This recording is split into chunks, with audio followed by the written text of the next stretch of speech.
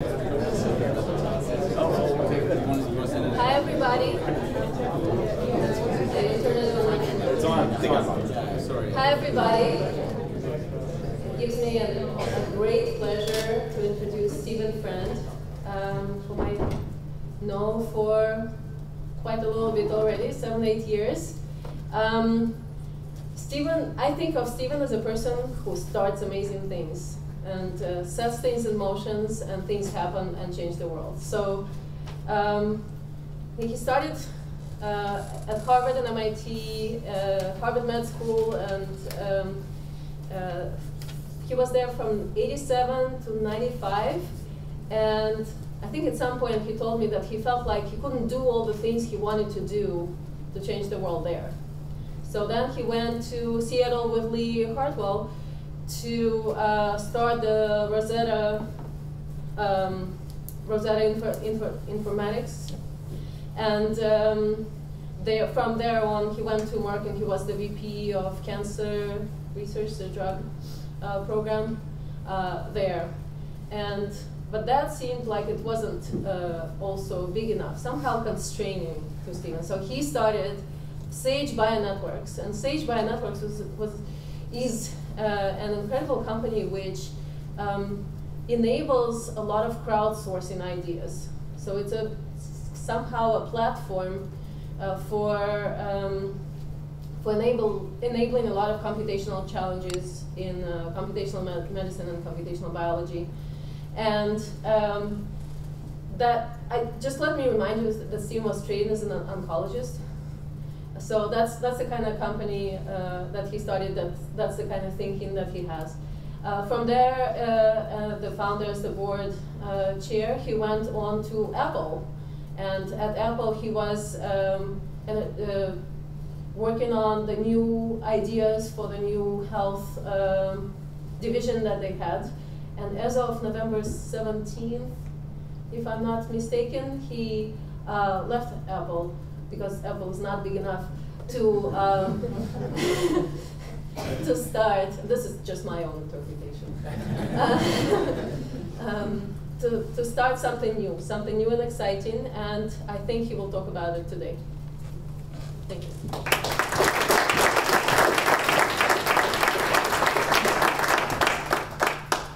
Not big enough. I don't know. I might put that back in the box, but otherwise, very nice. Nice to be here. I think I'm on this. Yeah. So you saw the title today. I want to go over a couple of themes that hopefully will bring up a dialogue at the end. These are the assumptions that I want to go over. I spent the last 2 years, as you heard, at Apple, and there it's possible to have both insights into engineers and who wants to do what inside. But it's also an amazing place to be able to look at all the groups who said, I have an app that can do this, and this, and this, and this, and this. There are about 1,000 plus of these out there. And I want to go over a little bit about where that hype is surrounding those. I'm interested in asking questions about, this talk is going to be mostly about how individuals can navigate their life between health and disease. It's about how can we make those predictions. It's about, if you can make those predictions, how is someone possibly going to be able to use it, to work with that? And so I hope that this description of the project that I'm going to say is the first time I've also put out there. This is what I'm interested in working on, and I'm hoping to get some feedback from you on where it could go. Unlike music, where there was an industry that needed to be changed, health has a remarkably very fractal-like description depending upon who you're talking to. So health is not something where you can say, I want to do this with health or something. It means something very different depending upon whether you're a patient or whether you're a researcher or whether you're a clinician, et cetera, government official, and things like that. Somewhere at the center, obviously, is some element of absence of disease, but I don't want to wax poetic. I think you know it when you see it. When you see someone able to do what they want to in their life, you can feel, you can see that when someone is in a position of health. And also, sometimes there's a person who has actually figured out how to have that sense of health bounded in some ways by things that normally would say are disease. So I think that sense is there. But this is what the talk is about. Most of us, certainly me, spend most of our lives sort of going, that's something I'm so glad I don't have to think about. Leave me alone, right? I'm into my own self, I'm into my own world. And all that time, when we're so consumed by our devices, we're actually going off track, coming back, going off track, coming back, in a way that we aren't aware of. So there's some sort of combination of denial, ignorance, and just because we get driven by things we love, by what we're doing. And I'm interested in that problem. I'm also interested in the fact that, unlike engineering, unlike most of the things in our lives, we as individuals tolerate being told by experts that I want to give you this, I want you to try this treatment, but instead of saying, it's got a 95% chance of working. I know that this is the right thing for you to do. We tolerate what happens when you take everyone, you put them into a bin, and you say, you must be in this category, and for this category, I can tell you this fact. So there's a serious problem in the way that we give our treatments, design our therapies, and tolerate, whether it's a quarter, whether it's a third of the time, so failure, and just say, well, it's medicine. That's what it's going to be. That's the way it is. Particularly over the last couple of years, I noticed another fallacy or issue, which is that a lot of scientists think that medicine is a hard science. That we just have to, we're close to considering it a hard science. And sort of like the wiring diagram on this 1940 Lincoln Zephyr, once we get the parts, we'll know what to do. And I think we need to pause and think about the gap between how it's a hard science and the reality that comes about from the complexity of what we're trying to solve, where it really shouldn't be considered as a hard science. And the medical world can be held accountable. As a physician, I feel like I can say this, for giving description of what one should do, directions, by building recipes. So sometimes these recipes are called randomized clinical trials. But what they basically are is, I'm going to put this together, I'm going to look at a bunch of people, and this happened to them, therefore follow these instructions. That isn't science per se. That is, I found this to be true in this particular context. And so what happened to me during my pediatric training was I was told for the first half of my residency, tell those mothers, you've got to put your kid on the stomach. This is the right thing to do. You tell them that this is why. And then in the middle of it, this paper comes up and goes, oh, no. We now know what you need to do is put your babies on the back. This is what you should do, because some recipe came out and said, this is what you should do. I don't know whether anyone is pregnant or knows people who are, but now the new thing that's going to come in this year is on the side. Sometimes I just wonder it's because someone took a whole study, designed it to get credit, to be able to put something out there, and we just sort of go drop it in, okay, on the side we're going to do. And I'm doing this on purpose because it's about that evidence base. That's my point. Don't think of it as hard truths. It's sort of moderately amalgamated sort of descriptions of what should be done. And then the next to last issue is that when we get sick, often for good reasons, there's a bargain that we strike which says, I'm sick, heal me, and in return for that, I give you my agency. You tell me what to do, I will follow your orders. I'm going to go on faith mode. So even in this 21st century, we go on faith mode that says, I don't have to know why it is, I don't know what's there, but in return for healing me, I'm going to follow your orders, which is one of the things I'm most worried about in terms of what happens when you take agency and being a part of that process, particularly in less severe things when you're trying to navigate. It's this asymmetry between who is the person who's sick and who it is that is the expert. And the last component is just a lot of the other issues come about by a very sort of pragmatic or real thing, which is we bin people, meaning we, whether it's a patient, whether it is a physician, et cetera, into you're well or you're sick. As if there's this transition state that happens. You're either sick or you're well. And a lot of the trying to understand disease, I think, is held up by the way you say, these people have type 2 diabetes, or these people have arthritis, and it's the binary nature of that and that automatic transition state. So just as a review where it is a combination of misassessments and end care, this concept of these sort of strange poor recipes, who gets to exclusively do it, and some elements of the unlinked to the digital world, binary measures. This is reality. So now to who's doing what to make this different? Who's out there that's making good contributions? How can digital devices, et cetera, impact this at all? So there are lots of efforts.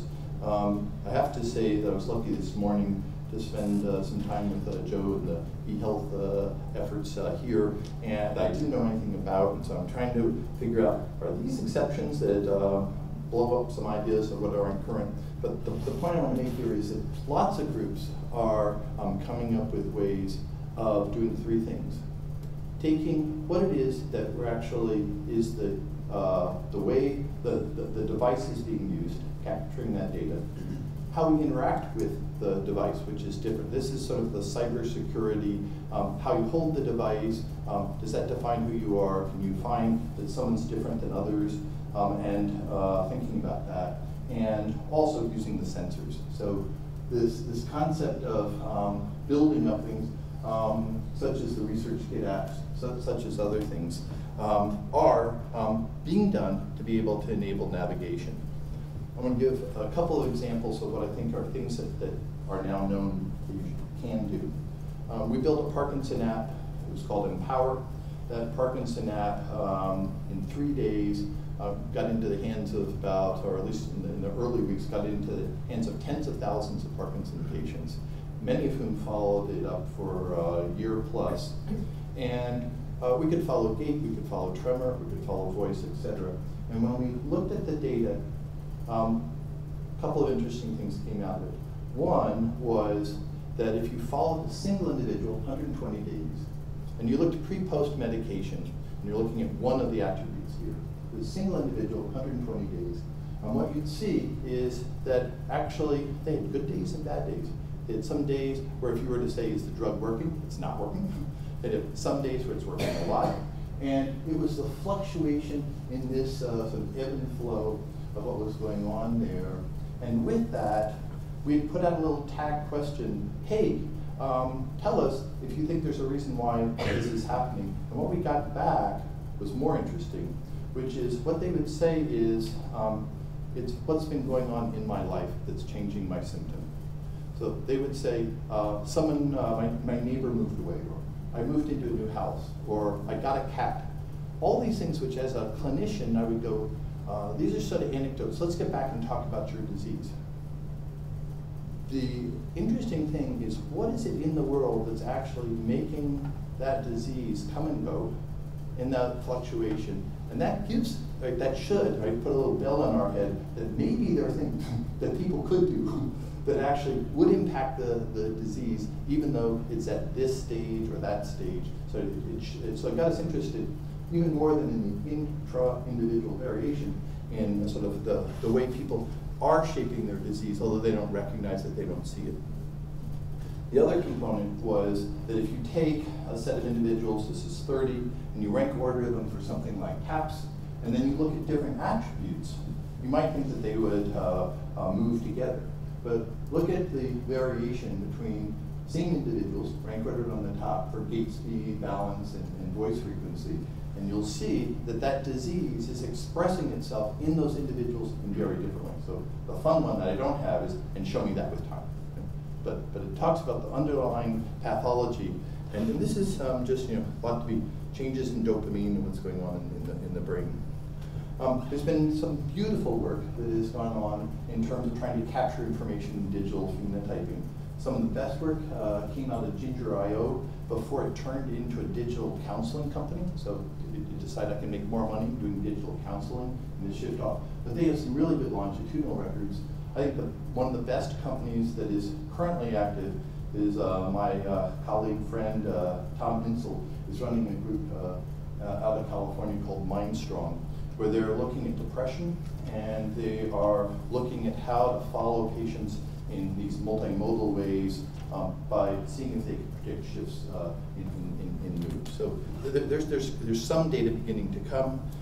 In the fall, you may have seen this paper on Instagram. They said, can we look through all the photos and can we predict who's going to, or who has, it wasn't predicting, who has what type of depression.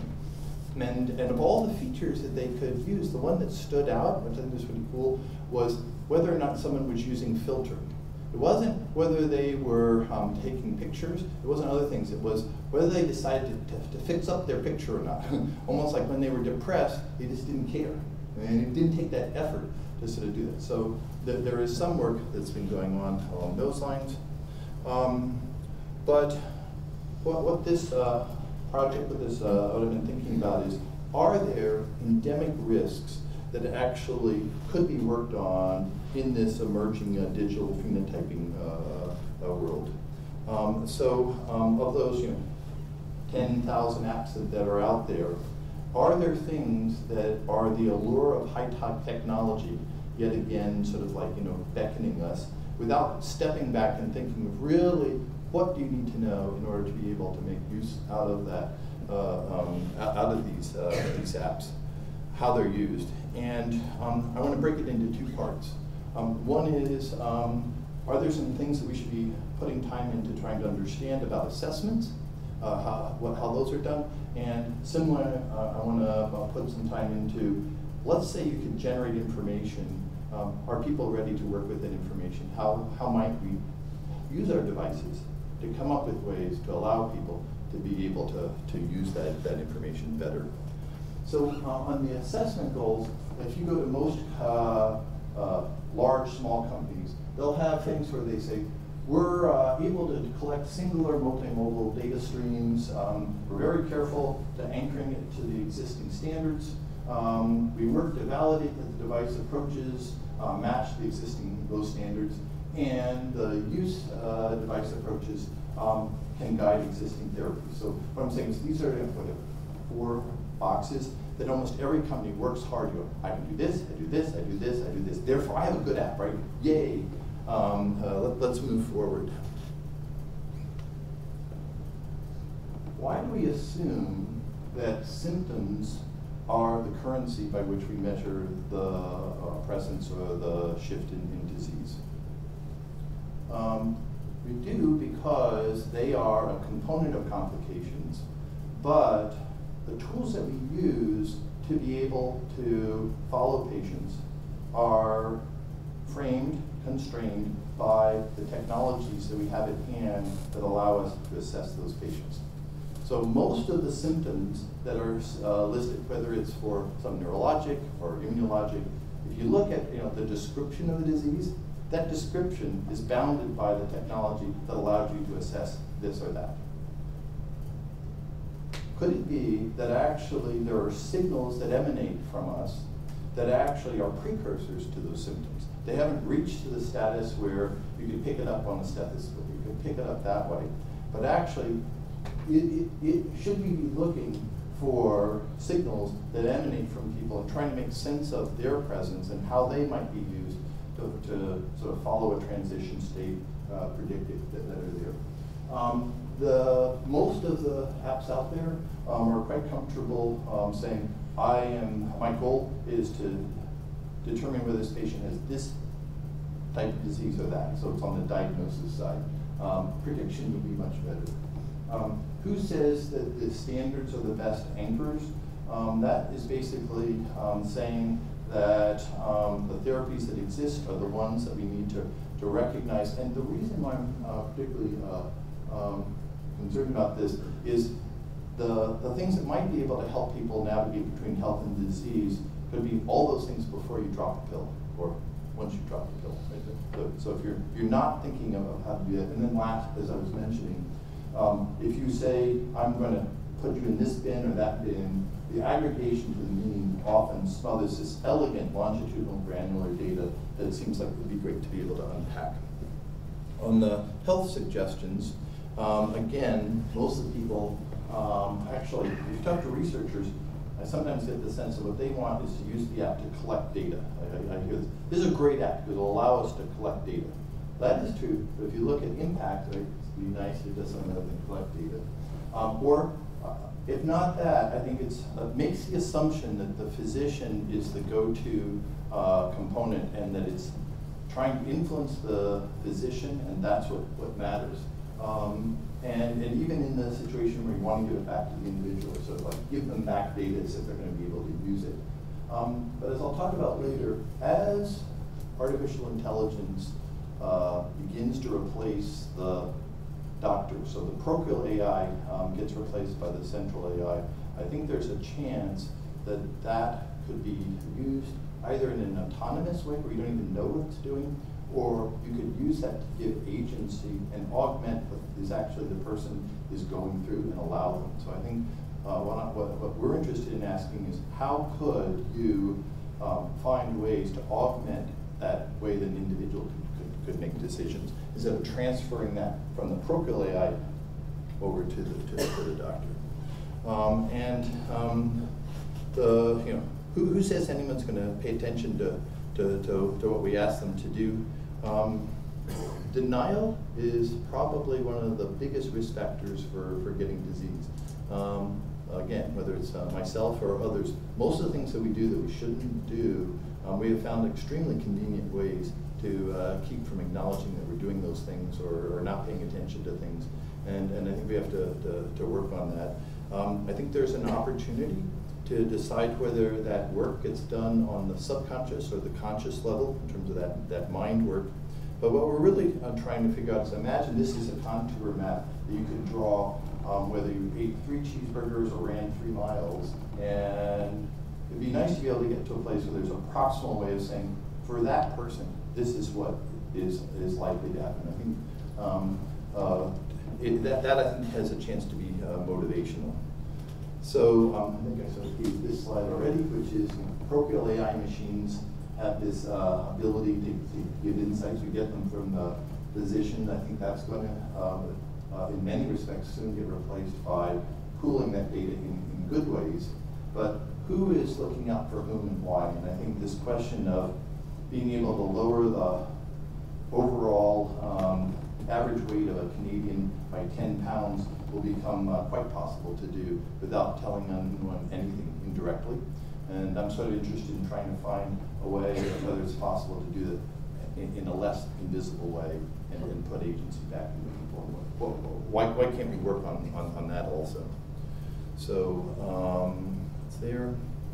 So this is a proposal that is early in terms of too much time in the micro bubble of thinking about it, and hopefully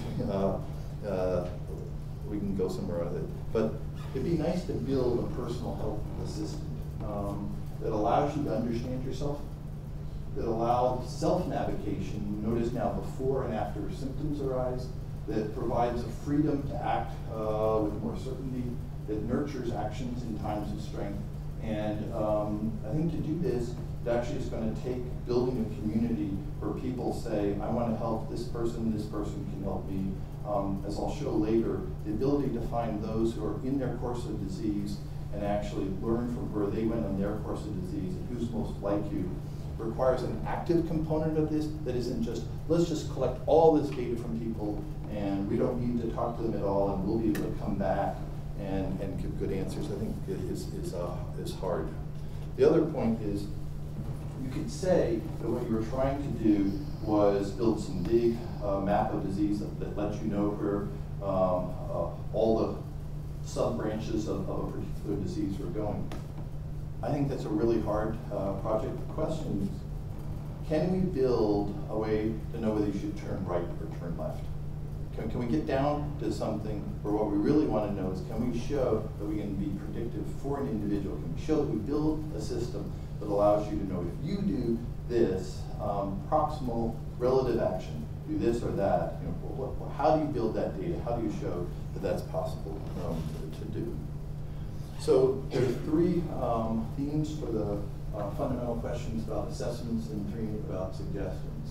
Almost all of medicine requires or lives off of one-dimensional, one-directional maps. So if you go up and you look up the diabetes or you look up Alzheimer's, you'll have this. This is the prodromal stage. This is the early. This is the mid and the late. And we follow patients who go this to that. The chance that actually, if you had tools that would allow you to see the what's really going on in individuals, I think it's very likely that you could begin to actually build some map of what that trajectory for individuals is that isn't just along one axis.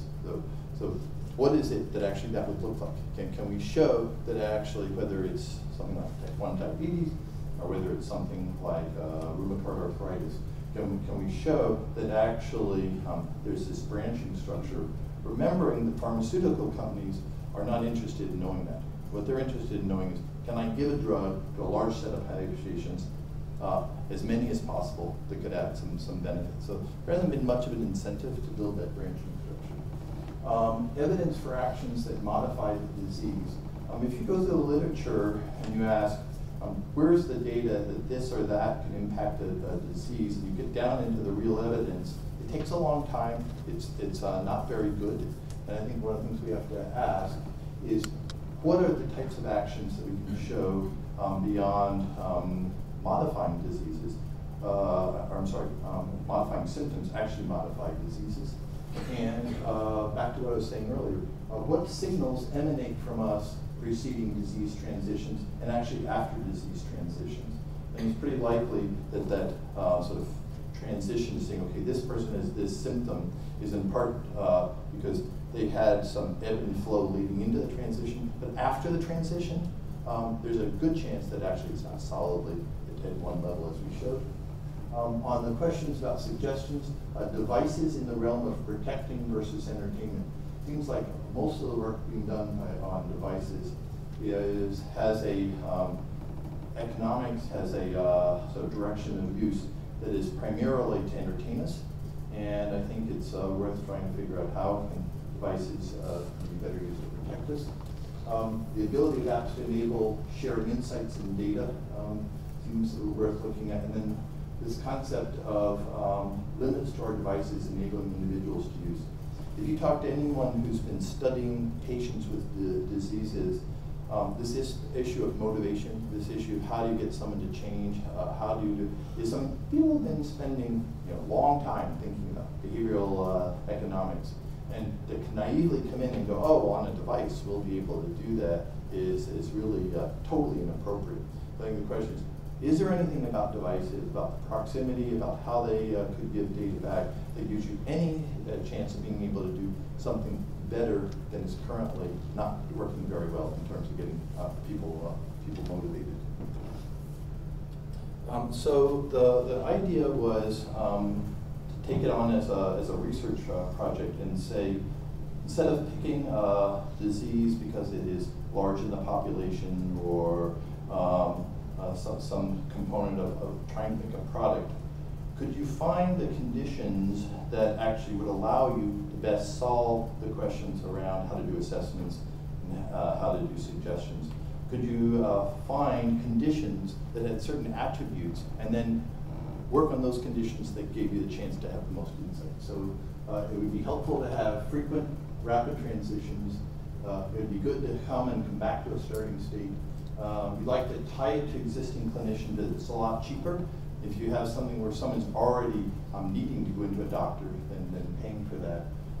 Not encumbered by other conditions, and in general, relatively young patients, and particularly on engagement, females more likely to have some element of willingness to share and engage. And so we looked at those and said that there are actually two conditions that had multiple symptoms that fit that way, and that if we had a way to do all-day sensing and record, actually Let me just tell you what those are, so I set that up, which is pregnancy and cancer patients getting chemotherapy. And so there end up being half dozen or more symptoms that are probably signals that turn into symptoms that turn into complications of each. There's an interesting overlap between those two conditions. So that is what we've chosen to do. The how to do it, the ability to use our devices to pull off what's going on in the device, how you're interacting with the device and the sensors is something that's pretty straightforward to do. One of the things that we have toyed with is the transition from the edges that make up the signals that turn into the symptoms that turn into the complications have a continuity that is similar enough to the continuity that is there in the physical world for analyzing images, that some of the advances in using deep learning that have ways of building up what it is that was used to parse whether something is or is not something. Is there a chance that these low-level, mid-level, high-level features actually exist when we go to medical conditions? And what are those edges? What would those look like? How do they map to symptoms and up to conditions? And this is based off some of the stuff that you may know about that many people are associated with. That it actually can be done in health. There's some nice examples. Again, this fall, iRhythm and Andrew Anion at Stanford did a nice study that some of it led to this FDA-approved device that we go all the way through, which was looking at large numbers of patients with EKG readings and seeing whether, in fact, you could build a way of classifying different types of arrhythmias. They used a 34-layer, doesn't matter what number, but a 34-layer convolutional neural network. The thing that was interesting was that cardiologists are really good at doing this. It's like 98% effective. This was better than that. It was as good and better than those cardiologists at being able to make those predictions from compositional layers. A number of people have been working on various aspects of outlier detection. This is some work that Milos Halskrik at Pittsburgh did, where they took EHR records, several thousand of them, post-surgical cardiac patients, and wanted to know whether they could actually build detectors that someone was likely to need to return to the clinic. So there's a paper that took those records, tried to build up some vector space that included almost 10,000 generated features, a bunch of labs and medications. And in this instance, notice the word favorable alert rates compared with the existing clinical. So I'm not going to say they did as well as the EKG analysis, but there are people who are sort of working in this space, and I think that's an example. I mentioned this power of trying to get the way someone is interacting with their device as a data stream, and recognizing the way we hold our device if we're in pain, or if cognitive issues are there. The way we engage our devices should be able to be picked up, and trying to find doppelgangers, trying to find the people in that medical sort of space between health and disease that were most on a contour that were like us, and being able to use their journey as a way to say, I need some more power, and I can have some sense of where we're going. And then lastly, on the behavioral suggestion, a lot of things we could put in, but we've been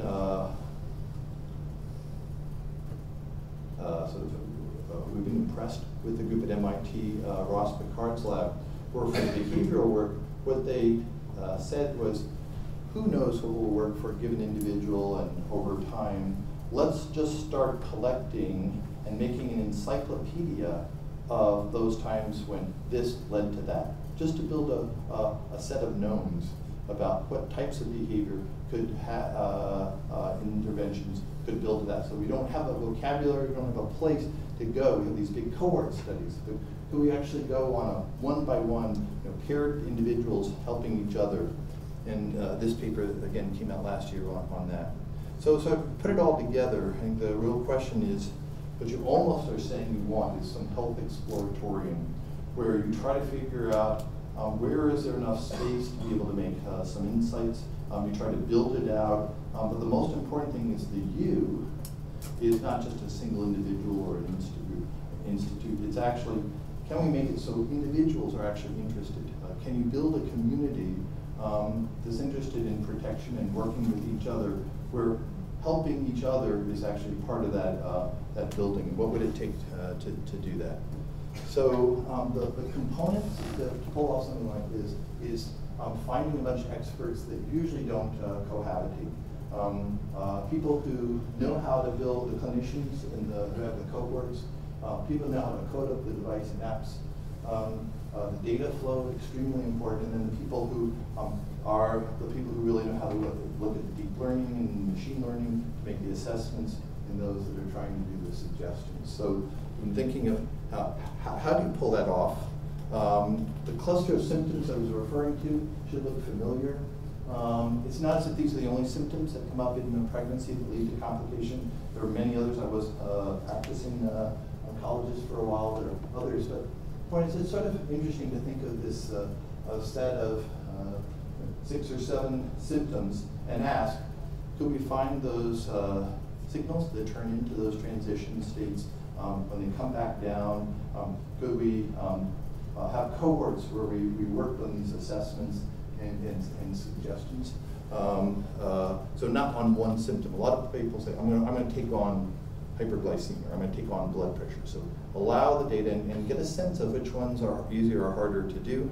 I've talked about the fact that there's a group that sort of can work on assessments and guidance without doing the thing that most groups do, which is once we know the assessments we can make, then we're going to figure out what to tell the patient. So I think there are fundamental issues of guidance and assessments that can allow you to work on both of those problems before you put those together. And so if you go, well, what the heck are you talking about? This is what Al Edwards at SGC would say, right? A lot of mumbo jumbo. Now, what the heck are you saying? It requires getting data feeds off the devices and clinical records, finding out which is the robust data, looking to see how robust is the signal in general, what is it that you're pulling off. And a sidebar that's important is that there's certain times during the day where you're doing something that's repetitive or routine. Instead of using an active task where you request someone to do something, if you can find a time where they're a third into their drive in the morning or this or that, and you find those times, it's likely that those are enriched times to harvest the signals that might be valuable. So we'd like to test, what are those routines? What are the times, what are the activities that one might be able to harvest from? And then start asking, so can I just show that a transition state has occurred? And then, when I know I can find a transition state, can I make insights into predicting that transition state would occur? And then the other is, this is not going to work in everyone in the same way. So I think the most important end part of that sort of first block of work is what fraction of people does it work well? Is it homogeneous or not? And what symptom that you're trying to assess in this way? Maybe some symptoms you actually go, aha, I can do this, but I can't do that. So you let the grid come out and you go, this is pretty good for these people, for not, and hopefully then you put it in the public domain, let anyone use that to work on it and sort of help people who are trying to build their products. If you want to know the type of grid that you have to do is you go through and look at your devices, look at the data that you're able to pull off the devices, and you map them. What am I going to use to look at cognition or mood or sleep or gait or fatigue? And you can build these maps. And your goal is to have multiple data streams in and see which ones of those are most valuable to pull together. On the suggestions, the types of things we've been thinking about is how do you build out a playful space where someone will self-declare where they are and help of knowing to do 3 things. People spin things up in their heads and dream up odd things. You'd like to unwind those. You'd like to have people be able to assimilate things that are knowns, and you'd like them to accept some of the unknowns. And part of this is trying to figure out what can you do to help people do that, and in particular, on those axes between anxious and confident, denial and motivated, naive and expert, and these are not immutable, these are just examples of the type of dimensions to look at. Can we actually assess where someone is? Is it possible to assess this person's in this place or that? And how do we nurture that return to agency? Is it something where they need to do something and just pause with themselves? Are we so driven in our days that we don't pause enough to be able to act on things that we should?